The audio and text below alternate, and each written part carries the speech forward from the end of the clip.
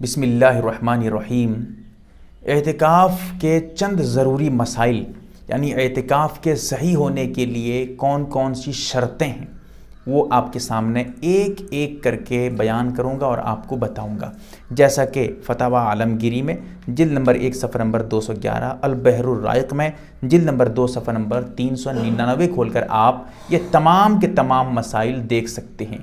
یہ جو اعتکاف کے بارے میں بتا رہا ہوں، یہ نفلی اعتکاف کے بارے میں نہیں بتا رہا ہوں، یہ مسنون اعتکاف جو رمضان کے آخری عشرے میں کرتے ہیں اس اعتکاف کے بارے میں بتا رہا ہوں، وہ ایک ایک کر کے بتاؤں گا۔ اعتکاف کے صحیح ہونے کے لیے نمبر 1 شرط یہ ہے مسلمان ہو۔ اگر کوئی مسلمان نہیں ہے، غیر مسلم ہے، اس کے اعتکاف کا کوئی اعتبار نہیں ہوگا۔ نمبر 2 عاقل ہو اور بالغ ہو۔ اگر کوئی چھوٹا بچہ جو بالغ نہیں ہے، وہ نابالغ ہے، یا پھر چھوٹی بچی ہے وہ اعتکاف کر رہی ہے، یا پھر جو ہے عاقل نہیں ہے، سمجھدار نہیں ہے، مجنون ہے، پاگل ہیں، یا دماغ میں مطلب خرابی ہے، کچھ سمجھتے نہیں ہیں، پاگل ہو گئے ہیں، وہ اگر اعتکاف کرتے ہیں ان کے بھی اس اعتکاف کا کوئی اعتبار نہیں ہوگا۔ جہاں تک نابالغ بچے کی بات ہے وہ نفل اعتکاف میں شامل ہو جائے گا، لیکن مسنون اعتکاف، اس مسنون اعتکاف میں یہ شامل نہیں ہو سکتے۔ اور نمبر 3 اعتکاف کے لیے نیت کا ہونا شرط ہے۔ اگر آپ نیت نہیں کریں گے، بغیر نیت کے 10-15 دن بھی اعتکاف کر لیں گے، کوئی ثواب نہیں ملے گا اور وہ اعتکاف ہی آپ کا درست نہیں ہوگا۔ نیت کا کرنا اعتکاف کے لیے شرط ہے، اسی لیے آپ دل میں یہ اعتکاف کرنے سے پہلے ارادہ کر لیجئے میں اعتکاف کر رہا ہوں۔ اسی طرح اگر آپ زبان سے ادا کرنا چاہیں گے تو دل میں یہ کہہ دیجئے کہ میں اللہ کے لیے اعتکاف کر رہا ہوں، پھر اس کے بعد آپ اعتکاف شروع کر دیجئے۔ اچھا، اعتکاف میں کب سے جائیں گے؟ یعنی آخری عشرے میں آپ کو اعتکاف کرنا ہے۔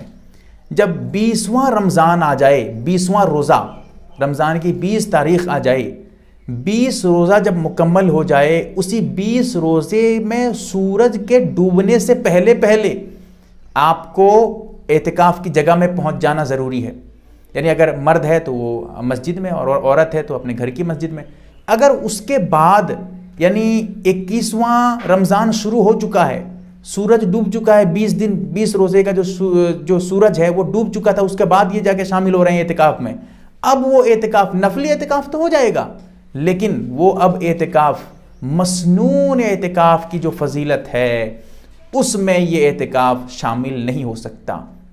اسی لیے اس ٹائم سے پہلے آپ وہاں پہنچ جائیے، اسی لیے عصر کے ٹائم سے چلے جائیے تاکہ آپ بالکل شامل ہو جائیں یقینی طور پہ۔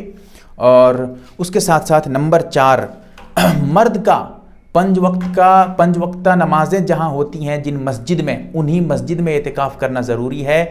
ابھی لاک ڈاؤن کا معاملہ ہے، اسی لیے اس مسئلے میں ذرا تفصیل ہے، اس مسئلے کو چھوڑ رہا ہوں کیونکہ ایک مستقل میری ویڈیو آئے گی، لاک ڈاؤن میں اعتکاف کیسے کریں گے، کیا گھر میں اعتکاف کر سکتے ہیں، اس موضوع سے میری مستقل ویڈیو آئے گی، اس میں آپ دیکھیے گا، تفصیل سے میں اس میں بتاؤں گا کیونکہ یہاں پر اتنی تفصیل ابھی نہیں کروں گا۔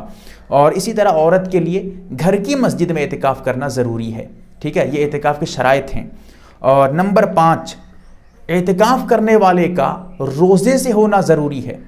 اگر کوئی اعتکاف کر رہا ہے وہ روزہ ہی نہیں رکھا ہے، چاہے جو ہے مرد ہو یا عورت ہو، کوئی بھی ہو، اگر روزہ نہیں ہے یا روزہ تھا کسی وجہ سے روزہ ٹوٹ گیا، اب اعتکاف بھی ختم ہو گیا، اعتکاف بھی ٹوٹ گیا۔ اسی طرح کسی وجہ سے جو ہے روزہ رکھا ہی نہیں تھا، اب وہ اعتکاف کرنا چاہے گا، نفلی اعتکاف تو ہو جائے گا، نفلی اعتکاف بالکل درست ہے۔ یہ جو مسنون اعتکاف ہے رمضان کے آخری عشرے کا، اب یہ اعتکاف کا اس کا اعتبار نہیں کیا جائے گا۔ اور نمبر 6 حیض، نفاس یا جنابت سے پاک ہونا بہت ضروری ہے جو ہے اعتکاف کی حالت میں۔ کوئی عورت حالت حیض میں ہے، پیریڈز کے جو ہے دوران ہے، یا ہے نفاس کی حالت میں ہے، وہ اعتکاف نہیں کر سکتی۔ اسی طرح جنابت کی حالت میں ہے، میاں بیوی ملے ہوئے تھے، غسل نہیں کیا، وہ بھی اعتکاف نہیں کر سکتے۔ اسی طرح اگر رمضان جو ہے اعتکاف کی حالت میں احتلام ہو جائے، اس سے کوئی فرق نہیں پڑے گا، ٹھیک ہے، اگر اعتکاف کی حالت میں احتلام ہو جاتا ہے اس سے آپ کا اعتکاف بالکل درست ہے۔ ہاں پھر کیسے کیا کریں گے، کہاں غسل کریں گے، کیا کریں گے، وہ ایک الگ مسئلہ ہے، وہ ویڈیو آئے گی، میں نے کہا سب آئے گی انشاءاللہ۔